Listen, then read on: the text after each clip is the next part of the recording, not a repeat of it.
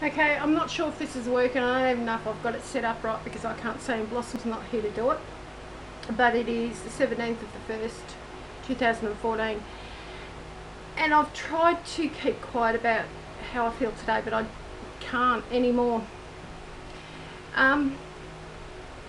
Learning that another person has died because of the heat this time where my daughter lives, and around in the park from where I used to live with my children.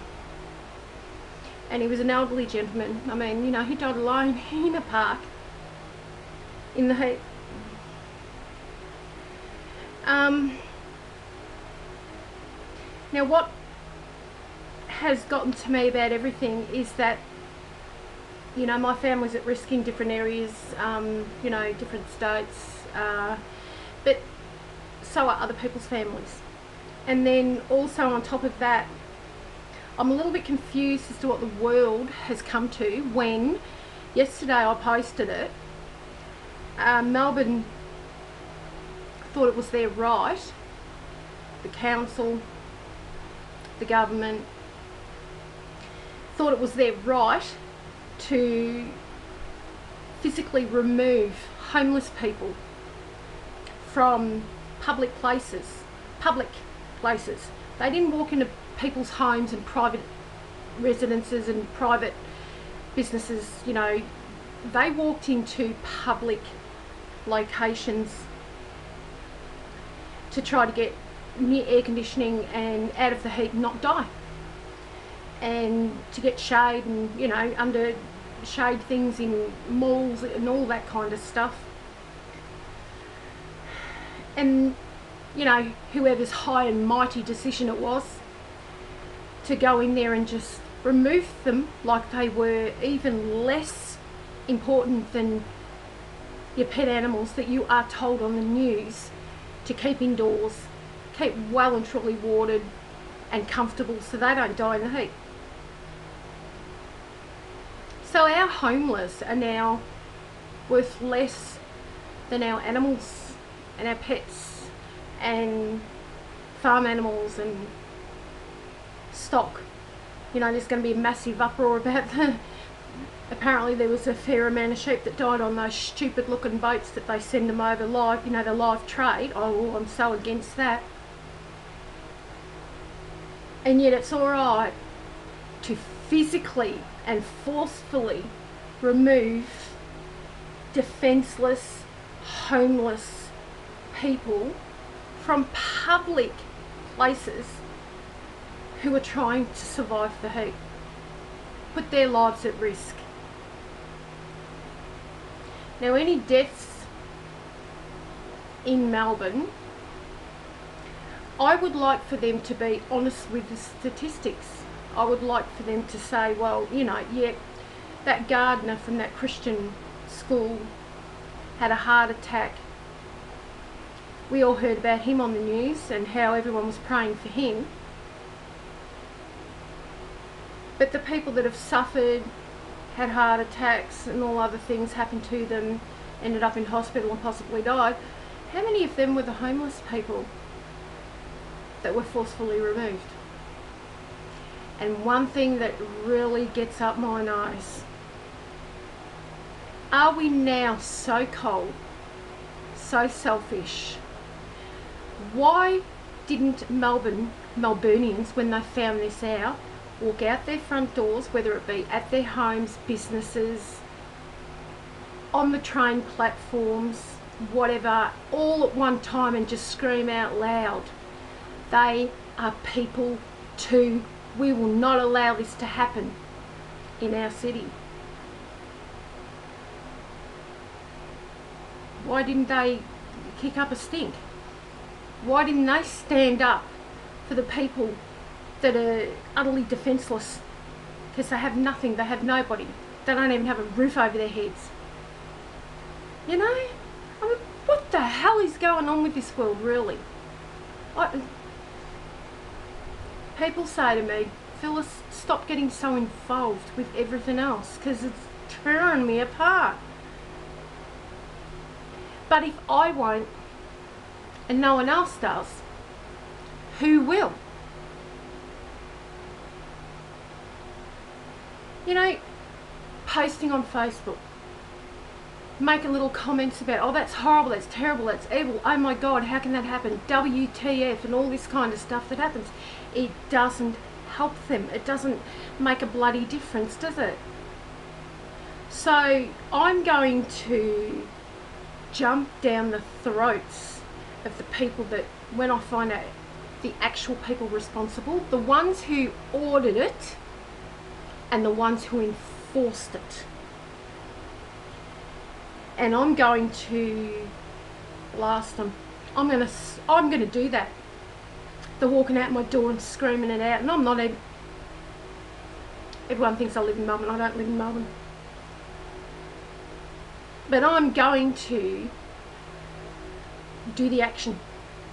I might not be able to walk out here and do it and have them hear me there, but I can do it there, and I can do it by contacting the people responsible for it and saying, how dare you? How dare you? I will not allow it. And then we can all join together, huh? Anyone who actually really truly gives a damn, do it. Contact them personally and say, I will not allow it to happen ever again. The homeless are to be offered shelter. The homeless are to be offered liquid, water, soft drink, I don't care, orange juice, fruit juice, cordial, ice blocks, icy poles, ice creams, air conditioning. They are to be welcomed in public places, because guess what? They are public. They are public people. They are the public just as much as we are. We're all the same. The only difference is they don't have a roof over their heads.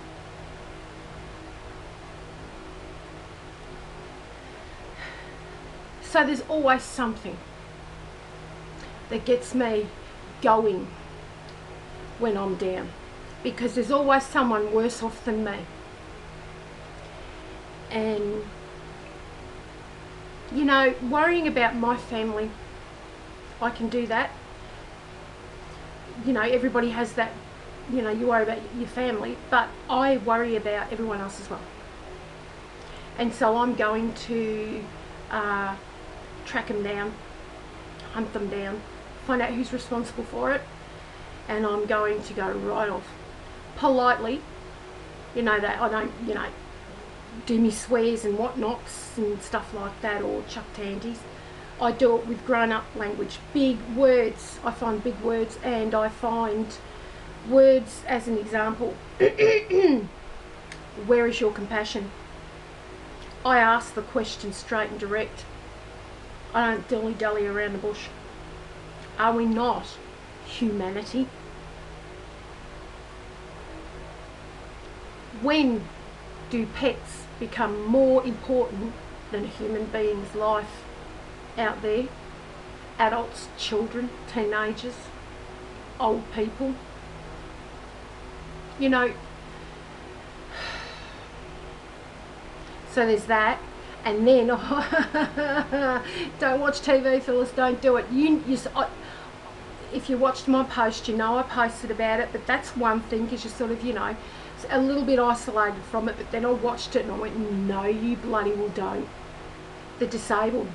Did I not say the Abbott government will force disabled people to work no matter how seriously disabled they are?